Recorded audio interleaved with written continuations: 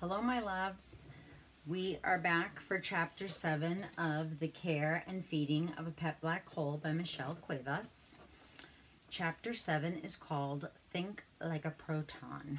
Very sciencey, this book, for those of you that are science fans and STEMmy people. Larry and I became so close, I even told him what was on the recording. The one I was trying to deliver to NASA the day that he decided to follow me home.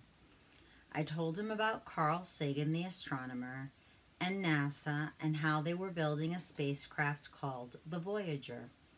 I told him what I'd told Cosmo about how on the Voyager there would be a golden record and how the record would contain everything on Earth. You have to wonder, I told Larry, how other kids at school are able to stay so focused on the length of their pants and movie stars' various chins when things like this are happening in the world. I showed Larry my list.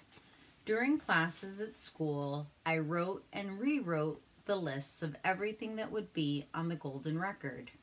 I had them memorized just about. My favorite was the list of sounds. Music of the spheres was number 1. Number 2, volcanoes, earthquake, thunder. Number 3, wind, rain, surf. Number 4, crickets, frogs. Number 5, birds, hyena, elephant. Number 6, chimpanzee. Number 7, wild dog. Number 8, fire, speech. Number 9, tractor. Number 10, horse. Number 11, train. Number 12, auto, bus. Number 13, kiss, mother and child. Number 14, footsteps. Number 15, heartbeat. Number 16, laughter. I wonder how they decided who got to make the sounds. Whose footsteps, whose kiss, whose heartbeat and laughter and barking dog would be the ones to greet alien life. It was something to think about. So I decided to record my dad's laugh.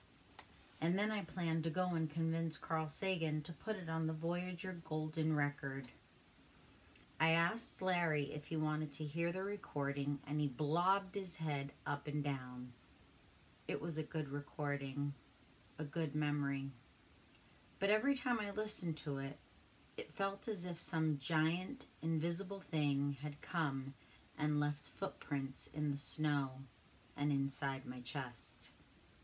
Still, I looked down at the recorder and pressed play. We'd been sitting at the kitchen table, you and me, with the tape recorder recording. Now here's a good one, you said. How do you organize a space party? I don't know, I said. How? You plan it, you replied with a slight smile. Plan it. Good one, I said. I've got one too. Where do geneticists like to swim? Where, you asked? In the gene pool, I said. Ha! I like that one, you said. Hey, by the way, have you heard about the new book on anti-gravity? What about it, I asked. It's impossible to put down. And we laughed. How do you think like a proton, I asked. How? You stay positive, I giggled. That one you especially liked. Big laugh for the proton. Why are chemists great at solving problems, I asked. I don't know, why? Because they have all the solutions. You laughed and then said, why can you never trust atoms? Why, I asked. Because they make up everything, you replied. We laughed even harder. So you said, I guess you got your recording. I'm glad. It's definitely a big responsibility. Oh, I agree, you said. I mean, you choose someone with one of those high-pitched screaming laughs and maybe the aliens turn around. If they put some weird snort laugh on the Voyager record, We can say bye-bye to hovercraft cars and magical space cheese. So long, secrets of the galaxy. I pressed the stop button on the recording. Larry looked sad, but that was it. It was the only recording I had of your voice. I wondered if I could rearrange the words on the tape, every noun and verb and adjective, to make a new conversation. But no, we would never speak again. And that truth was one of the many things that I wished I could throw away forever into my pet black hole. It's the end of chapter 7. I'm going to continue with chapter 8.